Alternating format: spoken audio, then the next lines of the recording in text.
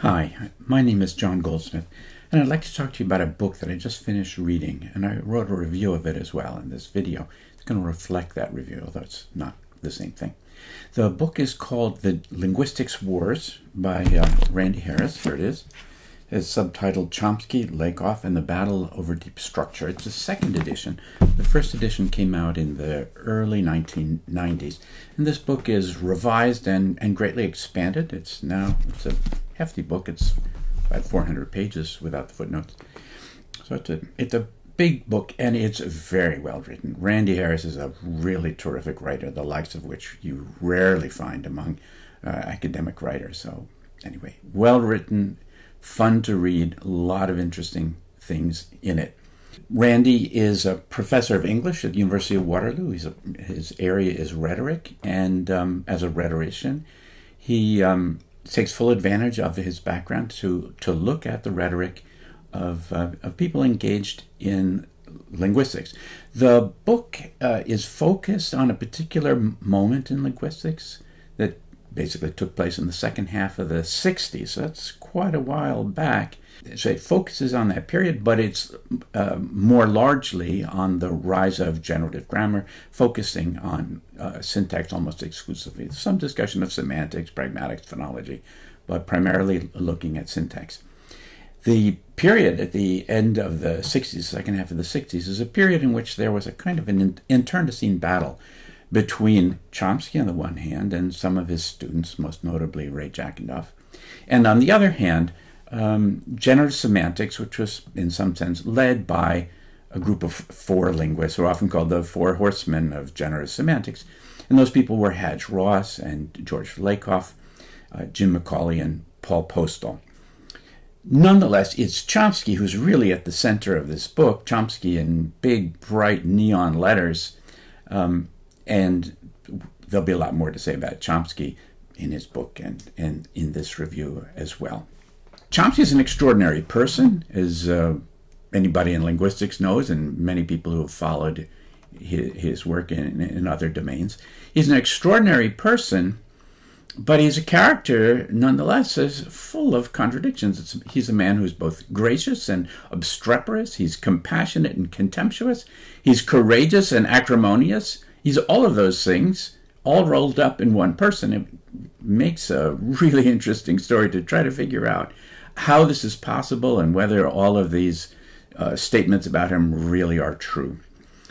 Now, because this is essentially a review, I think I need to tell you whether I think you should read this book. And I don't know anything about you really, except that statistically speaking, you probably don't know too much about linguistics.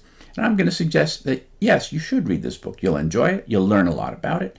I have some questions which I'm going to share with you about whether there are some things about linguistics that you're missing out on if this is what you learn about linguistics. But it's a really good book, and whether you know a lot about linguistics or a little bit, there's a lot of interesting things that you'll learn by reading this book. When I finished writing the first draft of the review of this book, I took the opportunity to send it to Randy Harris. I might say I don't think that's a common policy among people who write academic reviews, but it's something I've been doing for 30 years or more. I think it's a very good thing when you're writing a review to think that the first person who's going to read it is the author of the book you're describing, analyzing, potentially criticizing. And I know in my case that's exactly what happened. I tried to think about what Randy's reaction would be. Well, what I think Randy's reactions will be and what his reactions are, of course, completely different. Randy wrote back, made a number of suggestions. I've taken many of them into consideration. I hope that if I say that I have a ton of areas, a ton of points where I don't agree with Randy, you won't take that to mean that in some sense I think that there was negligence or incompetence on his part. Far from it. I think the disagreement is the seeds of what moves any kind of discussion forward in any kind of disciplinary thought or progress. It's always based on disagreement. I think I should say a few words about myself. For those of you who don't know me at all, which almost all of you, I imagine, tell you a bit about my background and my experience because it's relevant to the content of the book we're talking about. I knew or know almost all of the major characters in this story. The first linguistics meeting I ever went to was in 1970. There was a summer linguistics meeting at Ohio State University in Columbus, my first meeting. I was a grad student at MIT from 1972 to 1976, and there I was a student of Noam Chomsky, of Morris Halle, Paul Kiparsky, and Hadge Ross. And other people in the story have either been friends or colleagues of mine, notably, Ray Jackendoff is somebody I've been friends with since I was a grad student at MIT. Fred Householder, who's a small character but not unimportant in this book, was the first person to interview me and offer me a position, and he was more or less my boss for about 8 years when I was a professor at Indiana University, which was from 76 to 84. Jim McCauley was my colleague at the University of Chicago, where I moved in 1984, and he was my colleague until he passed away some 15 years later. I also wrote a book on the subject of generative semantics and interpretive semantics, along with Jeff Huck, a book that was published in 1995. And I might add that Randy cites the book that Jeff and I wrote, Ideology and Linguistic Theory. He cites it a number of times. I'm going to mention one place where what he cites is important. And I think he does a very good and fair job of citing our book. And I mention that because it's only natural that my seeing how he cites my work gives me an ability to calibrate his writing, and his research gives me a sense of how he does that, and I think he did a very good job. George Lakoff is somebody I've known since, the late 70s, early 80s. And Paul Postal, although he's someone I don't know well, he is somebody that Jeff Huck and I interviewed at some length when we were writing the book about generative semantics and interpretive semantics. So almost all the major characters in this story are people who I know personally to some degree or other. Now, this book is a book like nobody else would write it. Randy actually attributes personal motives to what a lot of the linguists who are doing when they present intellectual positions. And the person who is most subject to this kind of scrutiny is no one other than Noam Chomsky. And over again, Randy describes the scene in such a way that Chomsky's actions have a social meaning, which is quite different from what Chomsky says he's doing. And actually, it seems pretty clear that Randy is right most of the time. And so, in a certain way, Chomsky's actions are not transparent, perhaps not to himself, and certainly not to the world at large. Chomsky's trying to accomplish things other than what he says he's trying to accomplish. And there are motives to his writing which are different from those which he acknowledges. That's the case that Randy tries to make, and I have to say he does a good job. I think it's quite persuasive.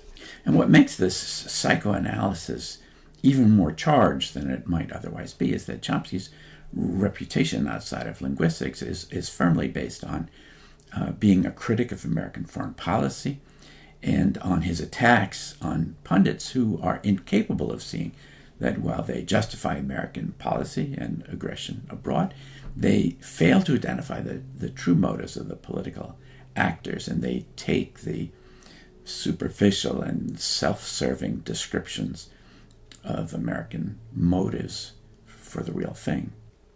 Now, I, for one, largely agree with Chomsky's political attacks, especially those that he published in the late 1960s, early in his political career, when he really spoke to Americans in the same way that the prophets of the Old Testament did. The prophets of the Old Testament would say to the people of Israel, yes, you may be the chosen people of Jehovah, but that doesn't mean that he's going to judge you by any other standards than the standards that he applies to everybody. You're not going to get an easy pass on things that you do that go against the laws of Jehovah. You might think that somebody who was able to see beyond the self-serving hypocrisy of defenders of American aggression would be able to transfer those abilities to the field of linguistics. But you would be wrong. And alas, we are all human. And so a great deal of the story that Randy has to tell involves a mismatch between what Chomsky did and what he says he did. And obviously it's galling to be subject to such analysis. And it's galling if you're Noam Chomsky or if you're somebody who sympathizes greatly and identifies intellectually with Chomsky's position. I mentioned earlier that Randy was not entirely satisfied with the review that I wrote of his book.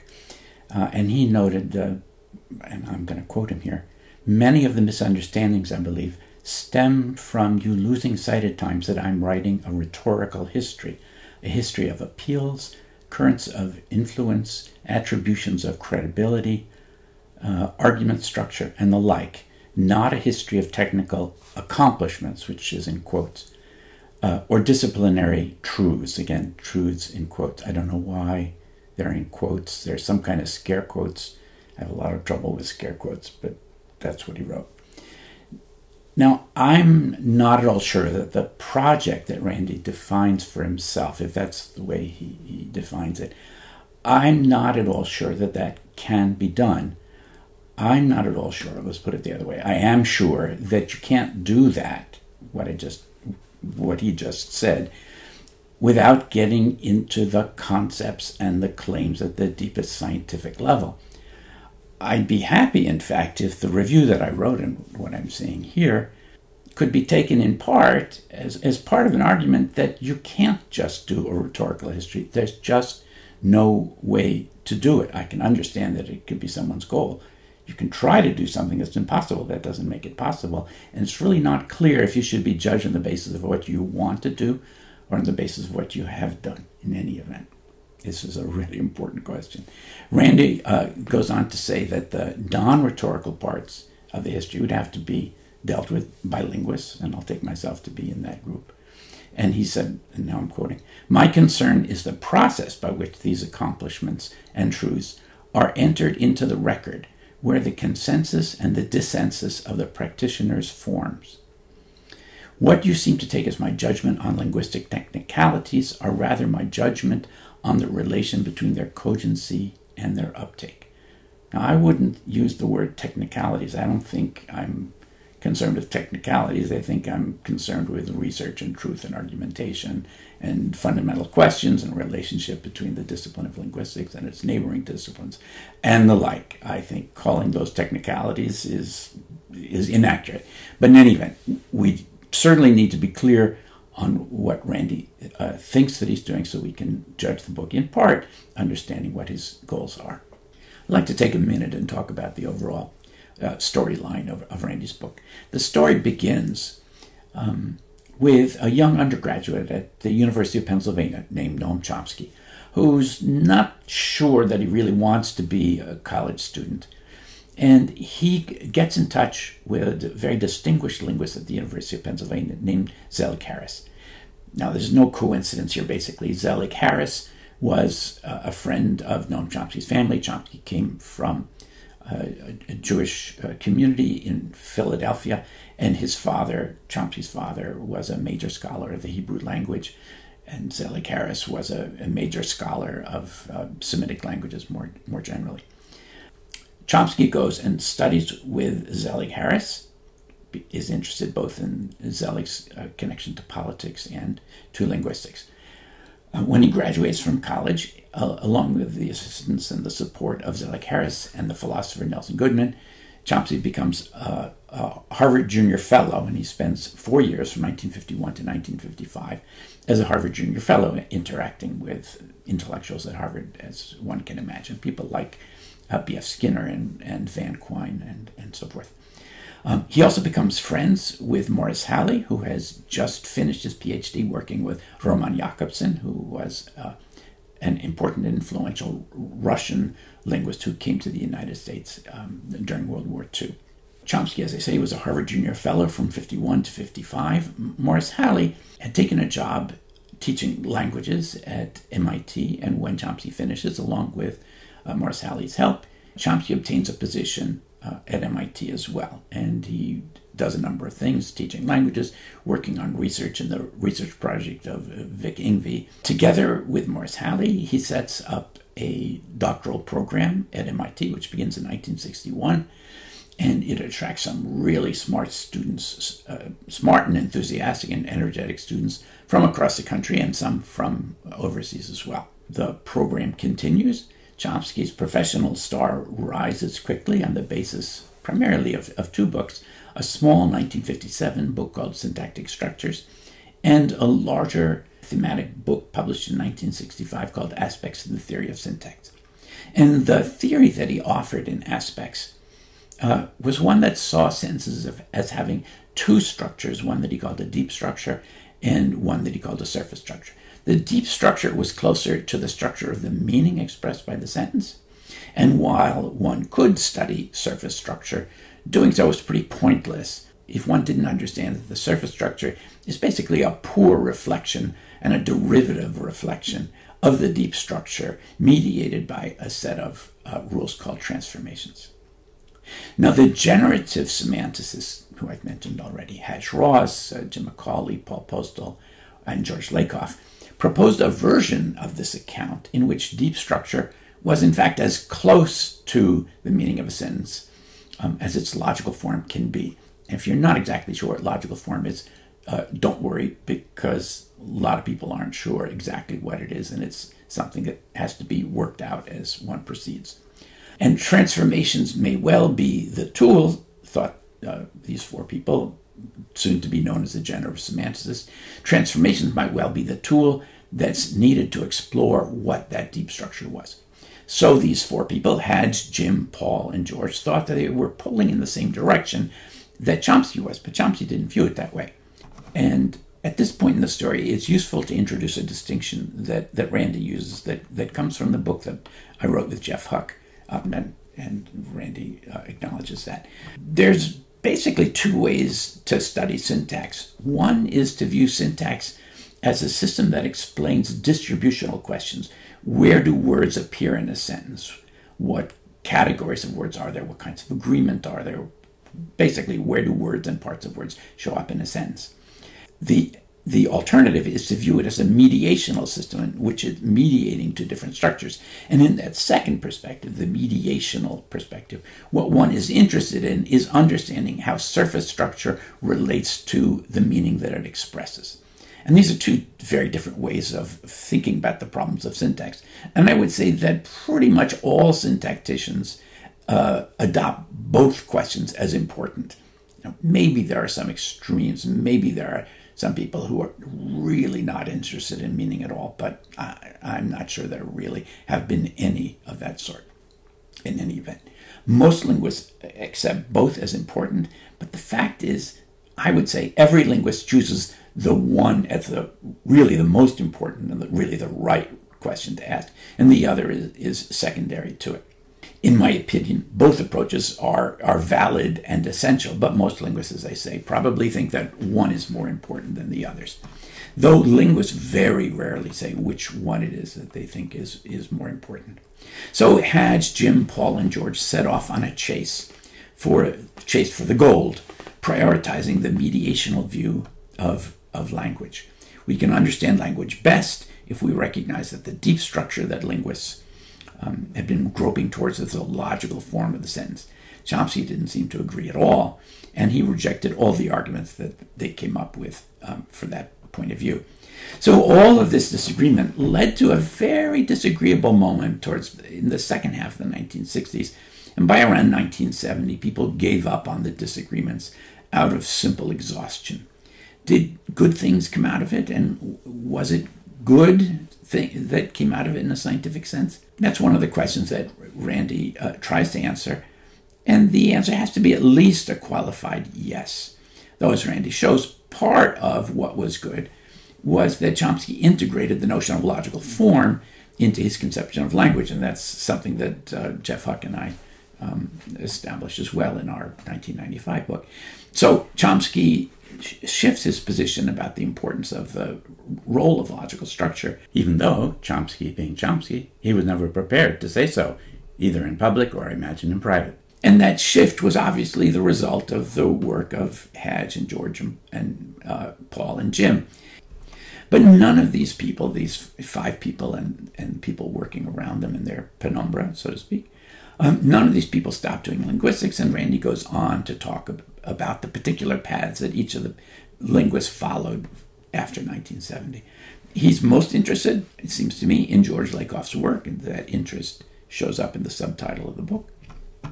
And he quite reasonably sees George's work as central to the rise of cognitive linguistics, which is what George went on to do following his work on generative semantics in the 1960s. And Noam Chomsky himself continued to develop a series of models and a series of quite different theories, in fact, that continue to attract linguists, especially young linguists, to work with them. And that really continues to today when Chomsky's well into his 90s. The generative semanticists, especially during the 60s, seemed to exude a certain ethos, one that was even more evident when one didn't focus just on the 4 leaders. Randy tries to give a sense of what it was, and he does, I think, a very good job. The ethos began with a sense of fun that came after studying lots of languages and doing a lot of work. The fun could be done by poking not so innocent fun at the leading politicians of the day, the Richard Nixons and the Henry Kissingers, who served to take the pratfalls of the example sentences generated by the generative semanticists. And sometimes the fun came along with a disarming honesty when the author acknowledges not having really solved the problems that they started off to solve. Chomsky continued to develop his own approaches a bit during the 1970s when he continued to ask what his system would look like if there were very few transformations in each language, perhaps just even one. And if one, then surely it was going to be the same in every language, like maybe just move. That could be the rule. That was a proposal made in Chomsky's class one day by Mark Liberman. I remember being there. By the end of the 1970s, Chomsky had rolled out what he called principles and parameters, and a division of syntax into semi-autonomous domains, like an account of the way thematic roles are assigned, things like agent and patient and the like, an assignment of these thematic roles, an assignment of abstract case, exploring an idea that began with Dorothy Siegel and Jean-Roger Vergniaud, and of constraints on movement that were expressed over representations using traces.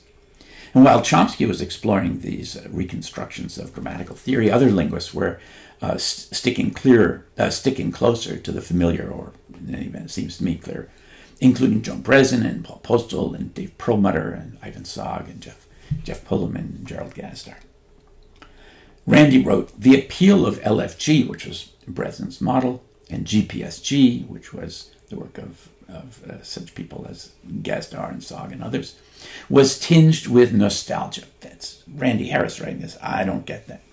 Their, quote, attempts to preserve certain attractive features of the earlier phases of generative grammar, citing Tom Wassau, harken back to the mathematical precision and formal rigor of early generative grammar, to the 3 models and logical structures era. Well, I don't think that's quite right at all, and I remember long discussions of this around 1983, 1984. There were many linguists. They were good friends of mine, even one spouse, who were appalled at the hand-waving that they perceived as coming from Chomsky's work. They wanted, rather, to work on a model in which, to take one example, clear cases of agreement patterns, for example, which could be found in French or Romanian, could be handled by one and the same theory. You have a theory, it's got to work for all languages. The people working on it weren't at all interested in mathematics or logic or going back to LSLT, which they hadn't read and didn't care about. What they wanted was not a beautiful picture of language. They wanted a theory which would allow them to do good, descriptive, empirical work, got the facts straight. And Chomsky's picture was beautiful and magnificent, but it didn't allow them to do good scientific work. And that was important. And this was the case for a lot of people. We're talking about a lot of linguists at this point. Well, I wrote that, and Randy wrote back and said he wasn't so sure that the two of us disagreed. He said, we seem to be in agreement here, but perhaps the word nostalgia frames it in a way that you find unhelpful, he wrote. I'm making no claim that everyone was stampeding to math and logic. I'm just saying that there was a desire for more precision and rigor than was apparent in the approach Chomsky was then advancing. Well, yeah, it was that or it wasn't that. It really was a matter of people who were doing serious linguistic work, and they felt that Chomsky's model wasn't developed in such a way that people working as seriously as they were could have their work integrated into it. That Chomsky was too interested in the big picture, not enough interested in what scientists were finding as they explored real languages. Randy then follows George Lakoff's work into the heart of metaphor in the years after this, the 1980s and beyond. As a scholar of rhetoric, Randy, he lets the reader know what he thinks of the work that Lakoff did along with Mark Johnson. He writes, Lakoff and Johnson's scholarship in this matter is disgracefully negligent, with the greatest guilt clearly falling on Lakoff, by far the senior scholar and the lead author. Pretty strong words. He brings his professional opinions to the table. Randy sees George's engagement with metaphor in the book Metaphors We Live By as, quote, the clearest transmutation of generative semantics into a new and vibrant framework. Well, George, along with other linguists, many of them in California, like Lacron, Lanneker, and Gilles Fauconnier, but many of them were elsewhere. George had moved into what he called cognitive grammar, leaning as often as not on models in cognitive psychology, many of which had their original roots in Gestalt psychology. Well, at the point when the book is halfway over, well, only halfway over, at page 301 to be precise, so it's a little more than halfway over, the story moves into the 21st century, and each of the horsemen of generative semantics gets his moment. Macaulay, he writes, in his postbellum work, much more recognizably followed the early generative semantics paths than any other horsefolk, right up until he was unfortunately felled by a massive heart attack on the University of Chicago campus in 1999 at the age of 61. Randy sketches a deft picture of the linguist, the person that Macaulay was, willing to engage in disputes with Chomsky, but never showing any irritation at being misrepresented by him or anything else for that matter. He was in some respects a lot like Charles Chuck Fillmore. Jim was a working grammarian, both pleased and proud to be uncovering the mysteries of English or Spanish or Mandarin or Korean. Randy offers a sympathetic account of Hadge Ross's personal trajectory after the rocky years that were the Linguistic Wars. A trajectory that took him into the heart of poetry, in Hadge's case, in a way that he said was originally shown to him when he was a student by Roman Jakobson.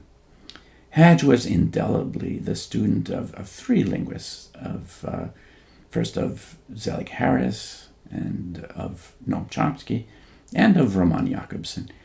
And he has tried to bring the ideas of all three linguists together, all of these three very different linguistic souls, to bring them together into one way of looking at language. That's probably a superhuman task, but Hadge is a superhuman, and he's made a really good run for his money. At times, I think it's fair to say that Hadge has worried that by not creating or developing a framework or a theory, he was condemning his work to the margins of linguistics, but his work, which appeared less and less often in written form over the decades, it's always been brutal in its honesty about what he's found with his own methods of exploration. Paul Postal is harder to characterize. I said that I know him less well. One of Paul's ideas that Randy tries to explain is the idea that natural languages are abstractions in the same domain as mathematical objects, a notion which is very, very far away from the view that is very, very standard today, almost universally espoused by linguists, that grammar is a cognitive faculty of some sort. This is discussed around page 312 of Randy's book. Now, I'm not at all sure that Randy gets Postal's perspective, but I'm not sure how many linguists do, and Randy doesn't agree with me, doesn't seem to agree with me, that he doesn't get Postal's perspective. I think that Postal's view is best understood in the context of 19th century mathematics and philosophy. There was a conflict in the 19th century. This is something that Bernard Lax and I discuss in our recent book, Battle in the Minefields. There were two sides to a dispute, which was often described as psychologism versus anti-psychologism. And the psychologism position was that psychology was the science upon which other disciplines would rest, and those disciplines would include logic, for example, and grammar, and other disciplines that had to do with thought or the mind. And John Stuart Mill is often taken to be the central character in this approach. And this was rejected by others, notably by Bolzano. It comes out really clear. Well, Frege is another person who rejected it very strongly. It comes out very clearly in the professional trajectory of Husserl, the philosopher, who began in the psychologism category, and after some strong criticisms from Frege in Husserl's second book, Logical Investigations, begins a very, very strong defense of the anti-psychologism position. Anyway, the anti-psychologism position is that talking about the objects of the mind, especially in logic and mathematics, and we can extend this to grammar, this is Postal's perspective, it seems to me, the objects of these studies are not psychological objects, but they're abstract objects in the same way the mathematical objects are. Anyway, that's for a discussion, much larger discussion. Raney presents two other developments with considerable enthusiasm. One is Ray Jackendoff's work over the last 30 years, which is always shown a kind of a big-hearted willingness to accept ideas from other linguists, regardless of what their ideologies are, or what camps they happen to be associated with. And Raney's also been very interested in cognitive grammar, and in particular construction grammar, and he cites Adele Goldberg's work, which comes in for a special mention in his survey of where linguistics is going. All of this is very interesting, but the best part of Randy's book, really, the best part is the last 35 pages or so. It's the last chapter. And he tries to put the pieces together, and he tries to do the best he can to explain who this character, Noam Chomsky, is. He talks us through Noam's humanity, the way in which he's a normal guy who plays video games with his grandchildren. And I have to say, I think, I didn't mention it before. I said Chomsky was my teacher. He was on my dissertation committee, and I interacted with him. And I have to say, he was an extremely generous person, generous with the most important quantity that any of us have to share, and that's with his time. He's a very generous person towards his students, of which something that I saw. And this is an important part of Noam. There's no question of that. And then Randy turns to one important, we could say an essential aspect of his personality, from which many other things flow that are really important as well. And that is his dead certain conviction that he's right. His certainty that he knows the truth. And with that, alas, seems to come an inability to imagine that someone else can legitimately see things differently and still be right and not be wrong. So Randy goes into survey both the positive and the negative sides of Noam Chomsky. And summarizing at one point, he writes this. He says, "How can someone who is so utterly sincere also be so utterly reckless with facts, and especially with the reputations of others, that it becomes indistinguishable from malice? And let's not forget, he's not a stupid man. Does he not see what he's doing? Unfortunately, it's virtually impossible to raise the embarrassment of this paradox without immediately contributing to the polarization. That's the end of the quote from Randy. Randy expounds on this, and he says, I now come down more on the side of reckless negligence than on the side of calculated deceit. Unreliability with the truth certainly does not give Chomsky a halo, and I'm not saying there aren't gray areas, but neither does it fit him for horns. And Randy concludes that Chomsky, quote now, has, in other words, one, a hermeneutic disorder, and two, an expressive disorder. On the first count, this is this hermeneutic disorder, he apparently cannot read or listen openly. And on the second, he is apparently unaware, or just doesn't care, that his own, sometimes idiosyncratic meanings are not shared by all. Both problems would seem to follow from that blinding arrogance. Now, many pages follow in which Randy looks at Chomsky's blistering responses to people who he takes to be attacking him, when it's hard to see why Chomsky works so hard to misrepresent others' positions, and he lets fly with what Randy and I, and doubtless you, if you look into it, see as unwarranted hostility. And Randy does it in about as kindly, and respectful a fashion as I can imagine. He really carries his respect for Chomsky, even through the moments when it's hard to feel sympathy for him, for Chomsky. And I've tried, but I've failed to pull out some sentences from what Randy wrote to give you a sense of how he does that.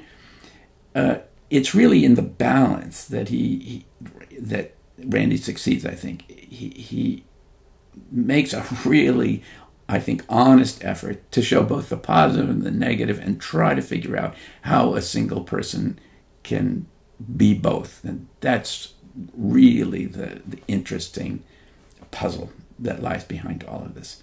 Pulling a few sentences out of context just doesn't do it, because, as I say, the balance is really what it's all about. So I think you should read this book, and you know what?